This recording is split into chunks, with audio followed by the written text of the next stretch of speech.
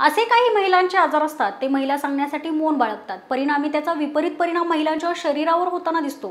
या सर्व गोष्टींना आळा बसवण्यासाठी स्पेसेस टेक्सिस ॲडव्हान्सेस आणि रिसर्च आयएसज स्टार 2018चं आयोजन करण्यात आलं होतं। त्यात महिलांचे आजार, त्यामुळे येणारे तणाव आणि या विषयाची जागरूकता आदी विषयांवर तज्ज्ञांनी आपली मते मांडली आहेत। काही आजारांबाबत महिला मौनच पाळतात। या आजारांबाबत त्यांना खूपच लाजिरवाणं वाटतं। स्ट्रेस युरिनरी इनकॉन्टिन्सन्स हा अशा प्रकारचा एक आजार आहे। हा आजार जगभरातील लाखो महिलांना होऊ शकतो। विशेषतः भारतासारख्या देशामध्ये SUI पीडित महिलांची अचूक संख्या सांगणे खूपच अवघड आहे। अनेकदा अशा प्रकारचे आजार दिसून सुद्धा येत नाहीत, तरी देखील भारतात 12% महिला या आजाराने पीडित आहेत।